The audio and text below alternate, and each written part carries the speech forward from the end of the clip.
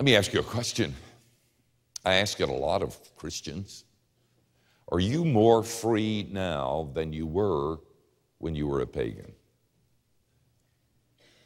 Do you feel now that you have to do it right a lot more than you did when you were a pagan? Are you working really, really, really hard at being obedient?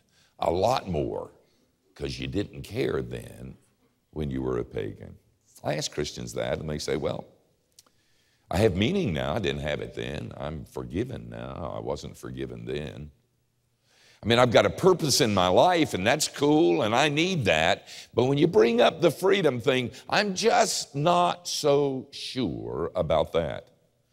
This morning in my devotional, I was reading Matthew 23, where Jesus is really ticked at religious people, the scribes and the Pharisees. And he said, you'll go around the world to get a proselyte, to share the 4 Jewish laws with them, to bring them to Yahweh. And then when you get them there, you make them twice as much a son or a daughter of hell as they were before. And I read that and I winced.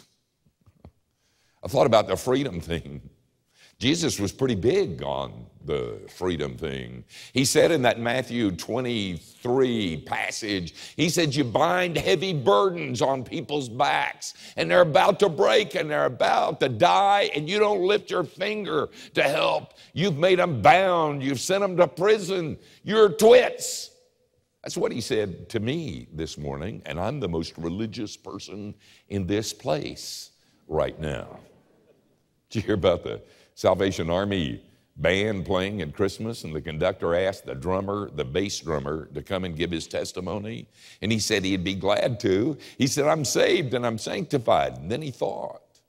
He said, I used to go to parties all the time. I used to get drunk. I used to get down. And now all I do is beat this stupid drum. Do you feel sometimes that that's all you do is beat the stupid drum? That's religion. And listen to me, religion will kill you. When you came to him, you should have come to a joyous and wondrous freedom. You're not marching, you're dancing. If you came to him, you're let go. You're covered. You're his. And if you don't feel that, then either you've done something wrong or Jesus was wrong. I suspect maybe you. Let's look, if you have your Bible, at the 8th chapter of the Gospel according to John. And I'm going to start reading at the 31st verse, and then we're going to flip over, you'll never find it unless you're a Baptist, to 2 Corinthians 3:17. So Jesus, John said to the Jews who had believed in him, if you abide in my word, you're truly my disciples, and you will know the truth, and the truth will set you free. They answered him, we're offspring of Abraham. We've never been enslaved to anyone. How is it that you say you will become free? And Jesus answered them, truly, truly I say to you, everyone who commits sin is a slave of sin. The slave does not remain in the house forever. The son remains forever. So if the son sets you free, you will be free indeed. I know that you're offspring of Abraham, yet you seek to kill me because my word finds no place in you. And then over at 2 Corinthians 3:17, the Apostle Paul says, the Lord is the Spirit. And where the Spirit of the Lord is, there's freedom. There's liberty. During the last Democratic National Convention, and you know that I'm a Republican to the right of Genghis Khan, and I didn't watch all of it. I had trouble watching the part of it that I did, but Joe Lieberman, whom I like, who has standards, who's a guy that sometimes seems to be a stand-up guy. I like him because I like Jews. We have a Jewish guy who's kind of a big deal with us. And so I'm drawn to Joe Lieberman, not necessarily his politics, but he said something that was so good. He said that somebody had said to him that his views were similar to those of George W. Bush's views. And Lieberman said this, no, they're not. That's like saying that a taxidermist and a veterinarian are the same. In both cases, you get your dog back. When we did our dog show, we had a character who came and visited us by the name of Edna, who lived in Howie of the Hills. She and her husband, Orlo, both characters, traveled throughout America and came back to our show to report what they had discovered. They also had a dog, a little dog named Sparky. And one time I asked Edna, I said, Edna, tell me about Sparky. And she said, oh, Sparky died. And I said, oh, I'm so sorry. And she said, it's okay, we stuffed him. She said, sometimes we use him as to hold the door back when we're in a camping place. So we got Sparky with us all the time. We put Sparky as a hood ornament on our RV as we drive around the country. You know, Christians do that sometimes. You know, taxidermist, veterinarian, you get your dog back, looks the same, but that dog won't hunt and that dog won't bark. We talk a lot about freedom, but not very free. We talk a lot about freedom, but we struggle with that sort of thing because if you are free, you might do something really, really bad. I used to be a part of an organization, and we went around and put on dinners for prominent Jewish people. And in those dinners, I stood representing the church and said, I'm so sorry for what's been done in the name of Christ. The history is not very pretty, by the way. Chrysostom said that Jews were pigs. Martin Luther said the synagogues ought to be burned down. You ought to read the church fathers. It's so rank and it's so scary, and they were real baptized Christians. So when you talk to a Jewish friend about Jesus, don't do it till you first ask forgiveness. So we determined we were going to do this, and I remember at one of these dinners, a prominent real estate Jewish investment broker here in Atlanta was at the dinner. And he listened as I said, I am so sorry.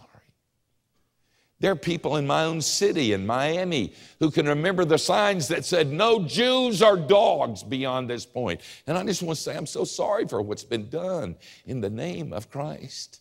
I wince and he blushes. Will you forgive us? And this man began to cry. And he said, I want to thank you. I never heard anything like this before. He said, when I grew up in Atlanta, he said, they called me Christ killers. And I don't even know Christ. I didn't kill him. And he said they used to, and he looks Goyim, he looks Gentile. Said his people in his school used to wait under the bridge where he had to walk when he went home with an iron pipe wrapped in a news paper. They'd go after him. And he said, I want to thank you for tonight. Because, he said, I didn't hear a kicker. Thing about being a Christian is we have a big deal about kickers because we got to be very, very careful. You're going to ask forgiveness of a Jewish friend, you better stop and give them the 4 spiritual laws. Because we don't ask forgiveness just because we need forgiveness. We ask forgiveness because we got to go. And it's exactly the same in almost every area in religion. Jesus loves you, but for God's sake, don't let it go to your head. You're forgiven. No, not that one. You're free. But we've got to explain that to you. It doesn't mean exactly what you think it is, because if you start thinking you're really free and that God's going to love you, whatever you do, wherever you go, however you are, then you're going to do stuff bad and you're going to bring shame on the name of Christ. Kickers, kickers, kickers everywhere. And the wonderful thing about Scripture, and it scares me to death, is that there aren't any kickers. Jesus says, I love you. And you're free, and I mean that. So let me show you some things about this particular text that I read to you. First thing I want you to see is a very big problem. You see in the 33rd verse, they answered, "We are offspring of Abraham. We have never been enslaved to anyone. How is it that you say, you will be free?" And then out of the text, look at the 37th verse. "I know that you are offspring of Abraham, yet you seek to kill me because my word finds no place in you."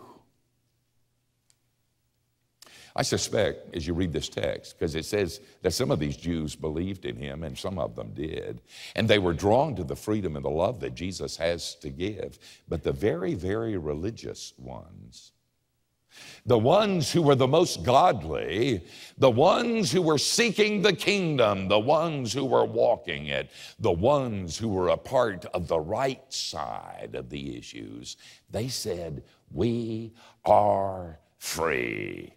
And they were not free at all. Let me tell you something. Religion and freedom don't sleep well together. Next week, I'm going to talk to you about the church, the bride of Christ. She's dirty, but she's loved, and she's fixable, and she's permanent. But I want you to know, you got to be careful when you start institutionalizing something like freedom, because people want to make it into a system.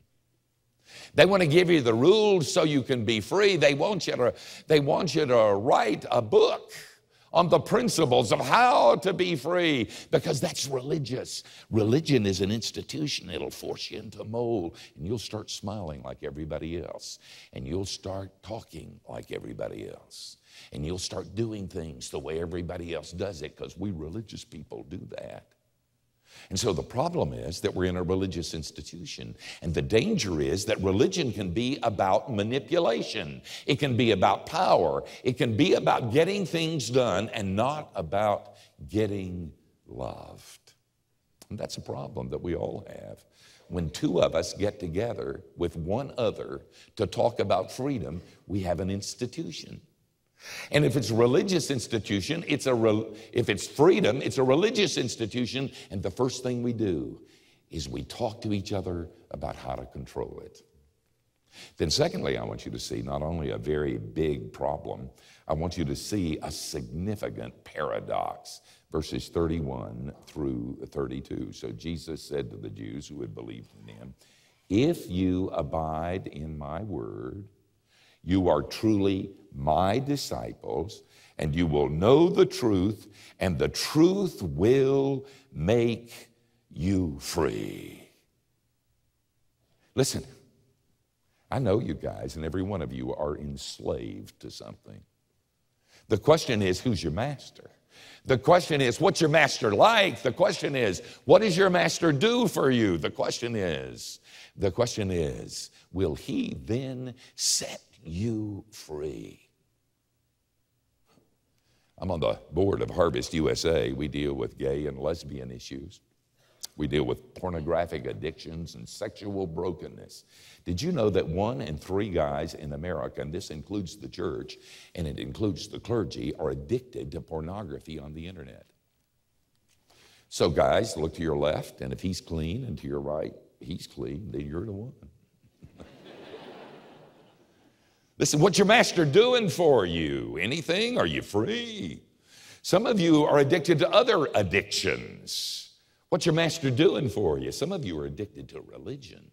Oh man, you talk about a taskmaster.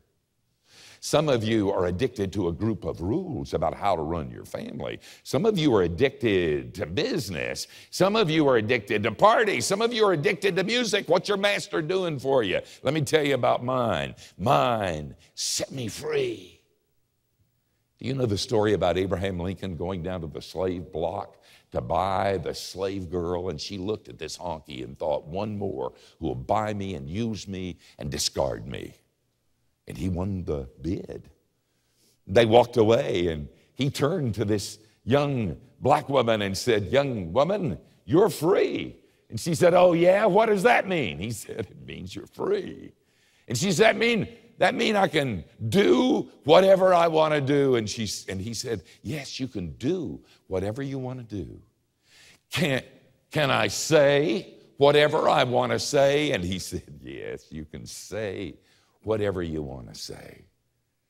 And she said, the tears welling up in her eyes, does that mean that I can go wherever I want to go? And Lincoln said, yes, you can go wherever you want to go. And she said, then I think I will go with you. Thomas Quinlan is a Catholic priest. And a student of mine gave me the story, and it's a true one from a newspaper. He's a former drunk. He's a chain smoker. He's got a raspy voice. And one time, in the midst of the cathedral, he drove a motorcycle down the center aisle to make a point. And the church keeps growing and growing and growing until last year, he fell off the wagon and got arrested for drunken driving. He stood before his congregation and he wept, and he said, I'm ready to resign. And they stood up and said, we don't want you to resign. We want you to get sober. And even if you don't get sober, we're going to love you. And the reporter with amazement wrote, he was loved into sobriety. What does your master do for you? I want you to look at a sobering penalty in this text too. Look at the 34th verse. Truly I say to you, if everyone who commits sin is a slave to sin. I got a letter, in fact, I was answering it when I was working on this, from somebody who was really ticked because I quoted Oscar Wilde, who said the best way to deal with temptation was to yield to it. This person was really angry at me, and I wrote back and said, you twit. I didn't say that. If you would listen to all of it, instead of letting your anger blind you to what I was saying just the opposite. I've got friends who say, man, I was so uptight and so involved in stuff that was killing me. And before, I didn't have a choice.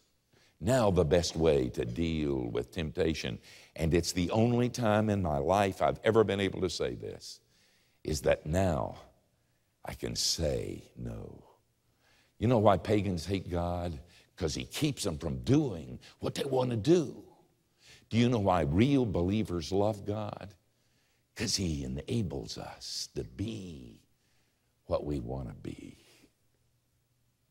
But there's the flip side of it too. There are people that will tell you that the freedom you read about in the Bible is only to be obedient. That's from the pit of hell, smells like smoke.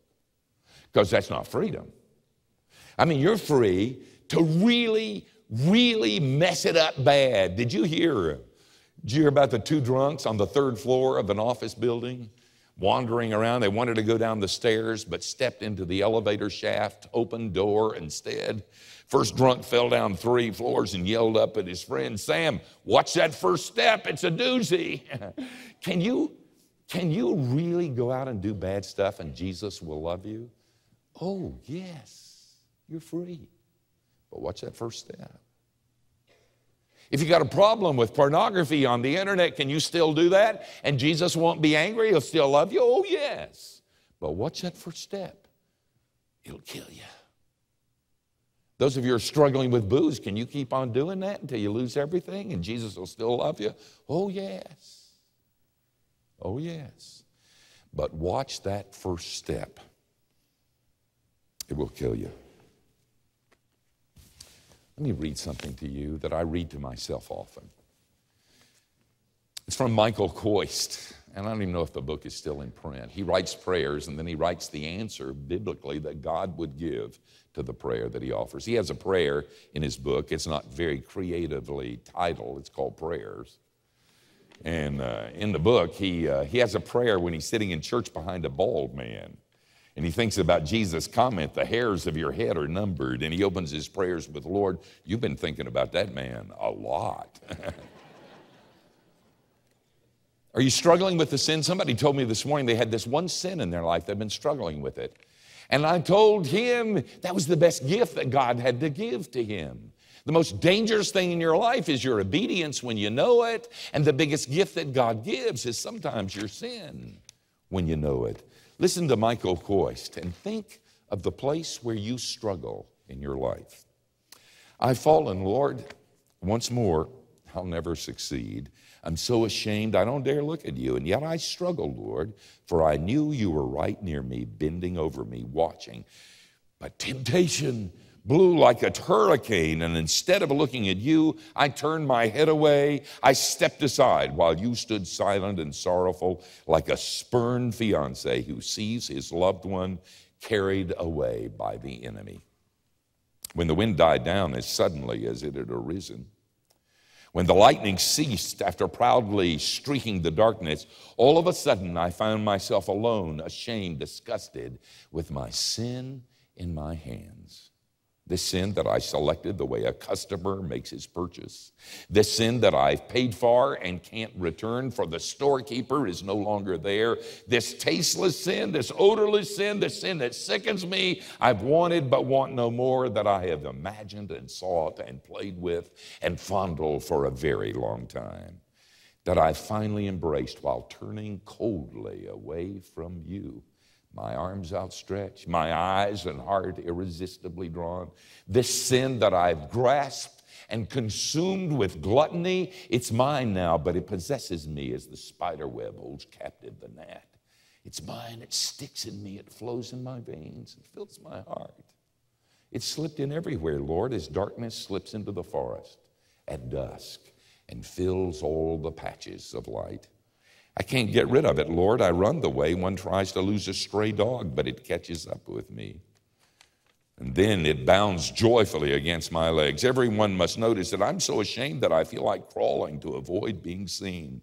I'm ashamed of being seen by my friends. I'm ashamed of being seen by you, Lord. You love me, and I forgot you. I forgot you because I was thinking of myself, and one can't think of several persons at once. One must choose, and I chose. And your voice and your look and your love hurt me, Lord. They weigh me down. They weigh me down more than my sin. Lord, don't look at me like that. I'm naked, I'm dirty, I'm down, I'm shattered, no strength left. I make no more promises. I can only lie here before you. And then God, child, come on, look up. Isn't it mainly your vanity that was wounded? If you loved me, you'd be sad, but not that sad. You would trust me. Do you think there's a limit to my love? Do you think that for a moment I stopped loving you? Ask my pardon. Get up quickly. I'll give it. It's not falling in the mud that's the worst. It's just staying there and wallowing there. Yeah, you can do anything. Do the bad or the good, and he won't be angry at you. It's called the imputation of Christ's righteousness. But what's the first step? It's a doozy. I want you to see not only a very big problem, a significant paradox, a sobering penalty. I want you to see an indispensable person. That's at the 36th verse. I know, when was it? 36. So if the Son sets you free, you will be free indeed. We have this idea that if Jesus comes, he'll be really serious. Rusty Anderson, who's my friend who died this year in the car accident, I told you about him. I miss him more than I can tell you. And yesterday, before I came here, I was writing this letter called Steve's Letter that we send out to our constituency. And I was trying to think about stuff to write about Christmas, and I remembered what Rusty said to me 2 years ago at Christmas. He said, I don't like Christmas. And I was ready for the cliche, they've taken Jesus out of it, and the pagans have taken it over, and he didn't say that. I said, yeah, Rusty, they ought to put Christ back in Christmas. He said, oh, no, that's the problem. He said, I love the parties, and Jesus messes them up. I love the presents and the decorations, and Jesus messes them up. I like Christmas, except for Jesus. And I thought that was so honest and so true and so good. And Jesus liked it so much. And so in my mind's eye, and I wrote this down for our people, I had a conversation going between Jesus and Rusty in heaven about Christmas. And Rusty said, Lord, there's something been bothering me for a long time. Could I ask you a question? And Jesus said, shoot, Rusty, go ahead. He said, what about Christmas? It was miserable for me, and I liked the parties. But sometimes I'd feel guilty because I wasn't thinking about you, because after all, it was your birthday. And Jesus said, that's okay. I was at the parties too. I liked them. I had fun when you had fun because I love you. And then Jesus, and there's a lot more to it. I was going to tell you the whole thing. I'm quite proud of it. I'll repent after this service. And Jesus said, as a matter of fact, this Christmas, we're going to have a Christmas party here. Because those Puritans, and I loved them a lot, but they were weird at Christmas. They didn't know how to party. They thought they had to think about me all the time. They thought they had to be religious all the time. We're going to have a party in heaven that will blow you away. And we're not even going to sing religious songs. Because heaven is a place where I make up for the stuff you didn't get on heaven and on earth. And those Puritans, there's a lot of making up I got to do in heaven. Does that offend you? Shouldn't. If Jesus were here, he'd tell jokes. And Lamont told me, she said, Steve, do you know what we would do if we ever met? And you need to know, when she talks about Mother God, she drives me nuts. She is a left-leaning, liberal Democrat who knows Jesus, and I don't even know if that's possible.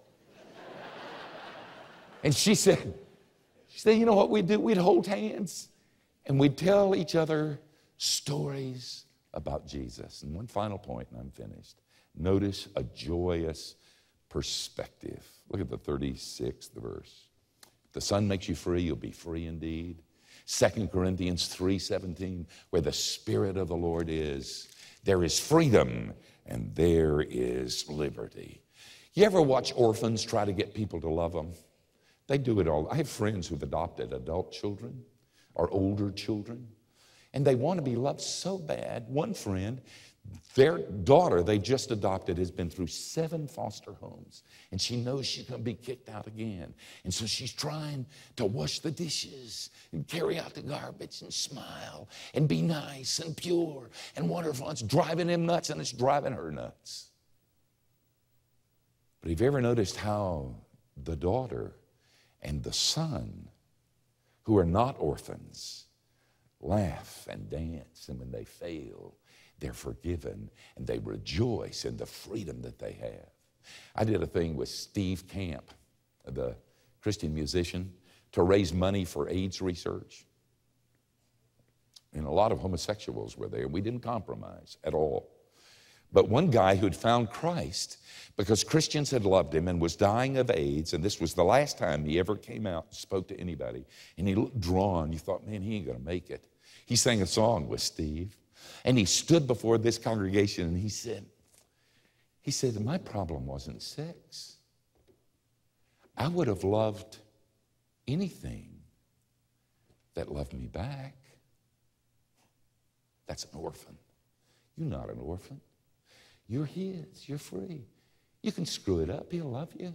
You don't have to march. He called you to dance. You don't have to do it right. You just got to be with him. Most of you don't know what Word Star is. Many of you have no idea and weren't even born when Word Star was the premier word processing program on computers. I had that old Panasonic with a little screen because my publisher made me get it. Said I could double my time. So we got WordStar. They didn't have menus in those days. You did everything with keystrokes on WordStar, and I was the last holdout. I had it until my staff made me burn it. But let me tell you what happened when you first get WordStar, and it's been 100 years ago. You turn it on, and there's this little man that comes up and says, I'll bet you think that if you hit a keystroke, this computer will explode.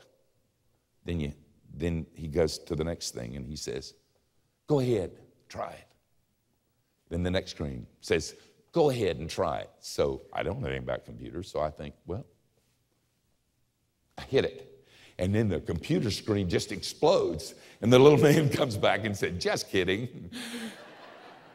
You ever feel that way? I mean, you're afraid if you don't work hard at this obedience thing, you're going to lose it. If you don't get real religious, it ain't going to work. If you don't just stay with it and stay with it and deal with it, you're not going to ever get to heaven. It's a lie. It's obsessive.